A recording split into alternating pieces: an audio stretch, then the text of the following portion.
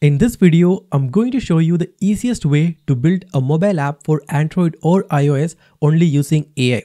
And no, you don't need to write a single line of code. And yes, that means even a non-technical person can create a full-fledged mobile app in no time. All you gotta do is to just explain what kind of app you want to build and all the features that you want within the app, and just press a button and the AI will build it for you. Enough talking. Let me quickly jump onto my computer screen and show you the whole process in action. So this right here is Rork or Rork AI that allows you to build cross-platform mobile apps using AI. And in order to create a mobile app, the first thing that you're going to do is to click the first link in the description below and head over to rork.com.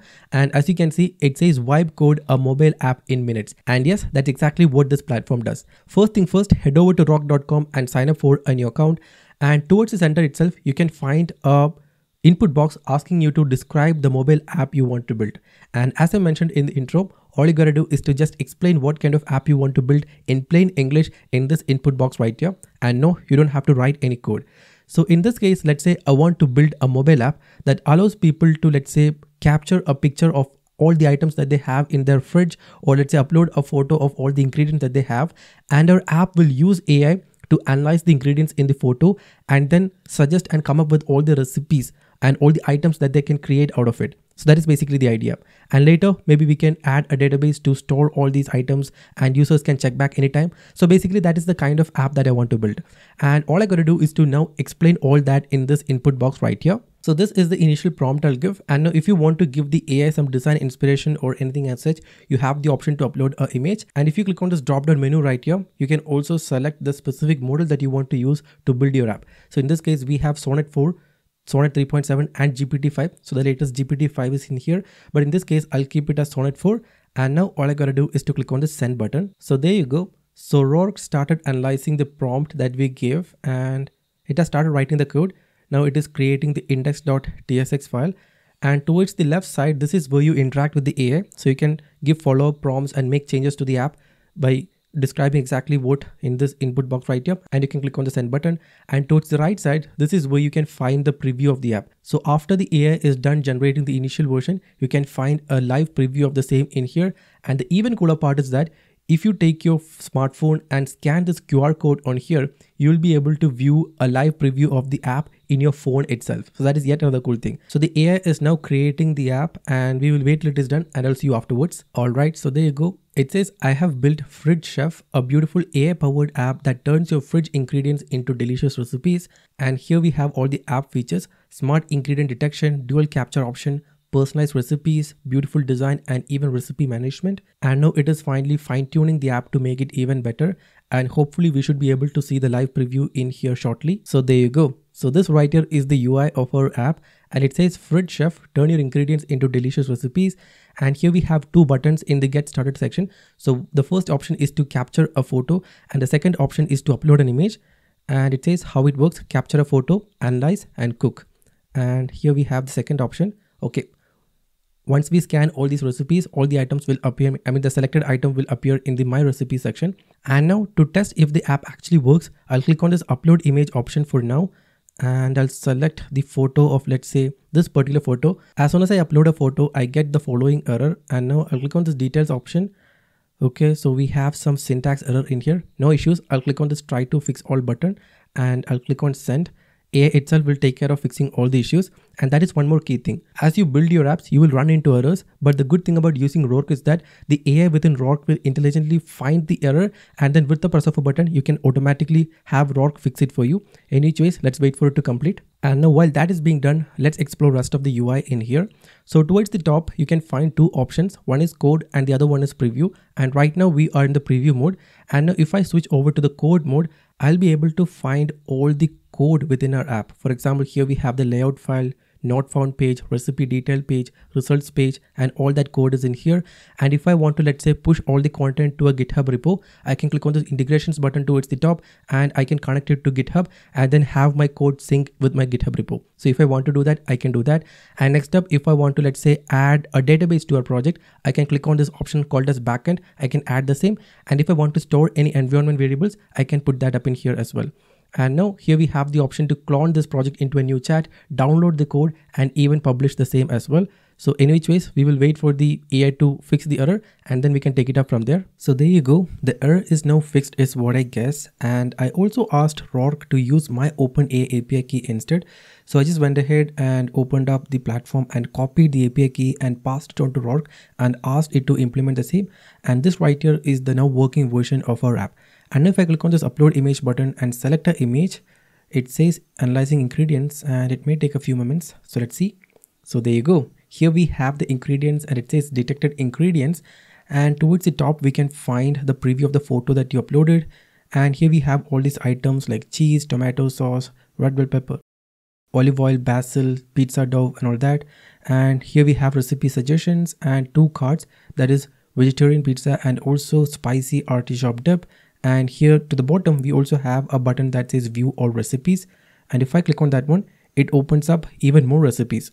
So it says, okay, here we have all of that. And hopefully if I click on one of these, it opens up the detailed page. So let me click on this one right here. And there you go. Vegetarian pizza, a delicious homemade pizza have topped with a variety of vegetables and cheese. And the UI of the app is a lot better, right? So it is actually really great is what I would say. And here we can find the time it takes to create the recipe, how easy it is, and also total number of servings. And then we have all these ingredients in here. And as I scroll down, I can also find all these instructions as well. So look at that, how easy, right? And if I open a different one, same is the case. And we have all these details like ingredients, instructions, and everything else. So the main functionality of the app is indeed working. So I just went ahead and asked the AI to create an app. And we just gave a description, and with the press of a button, the AI has went ahead and created a fully functional website. And the best part is that Rork creates full-fledged cross-platform applications for both Android and iOS. And towards the top, I can also find an option to preview the app for Android, iOS, and also web. And if I click on this Android button, it opens up a preview of the app in this Android interface, and it says loading. And here we also have a QR code. And if we click on this web icon, it opens up the web version of the app. So there you go. And now if I click on this Android option, there you go. Here I can click on continue and maybe close this one. And there you go. Here we have the preview, the scan option, the recipe option. And next up, what I'll do is I'll go ahead and open my phone and scan this QR code and show you the live preview of the app in my iPhone. So here I have opened up camera and I'll scan this QR code right here and click on this rork.app link and it opens up this page. And by the way, I already have the Expo Go app installed, and if you don't already have that, you can just install it. And now I'll click on this open button right here, and now it opens up the Expo Go app and it says opening the project. And here we can find the app icon. So this one right here is the default one, and it says downloading and it should be done anytime. And look at that. So this right here is the app running in our phone, and the exact UI and everything is exactly the same. And I can scroll, I can move around, and pretty much everything looks great. And now it is moment of truth, and we should check the actual functionality of the app, right?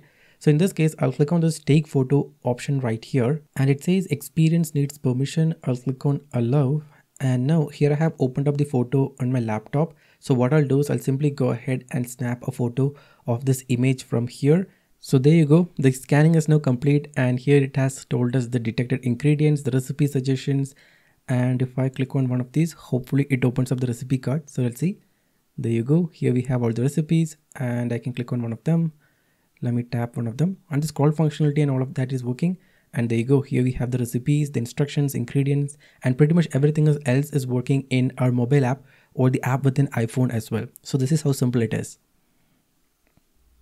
I can move around, I can come back and go, and yeah, it's super snappy and it works. So as you saw, the app is working both on the web interface right here and also on our iPhone, and pretty much all the features that we asked for is there, and the app works flawlessly.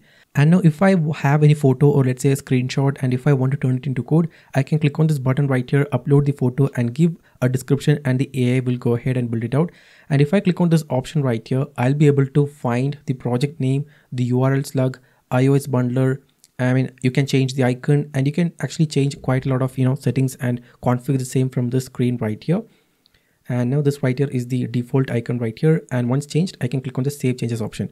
And now here is the interesting part. If I click on this publish button towards the top right, and if I click on this publish button, it will now publish the web version of the app and anyone can access it. And if I click on this publish to App Store button, it will now open up a pop-up like this, and I can click on new submission, connect to my Apple account, and then submit the app for review, all within Rork.com. So in this case, I actually don't have an Apple account, so I'll just go ahead and close this one for now and click on publish to Google Play. It opens up this page where it has extensive documentation as to how to publish the same. And next up, if you want to add a backend to your app such that all the recipes are actually stored in a database and it is persistent, all you gotta do is to click on this integrations button towards the top, and you will find an option called as backend, and it says store data, secure API keys, and enable user interactions like post and likes with database integration. And now if I click on this enable option, so it has automatically sent a message. It says please enable backend, and it says I'll help you enable backend for this project. Let me first examine the current structure. Okay, so it is installing a couple of packages and dependencies, so we will wait till it is done.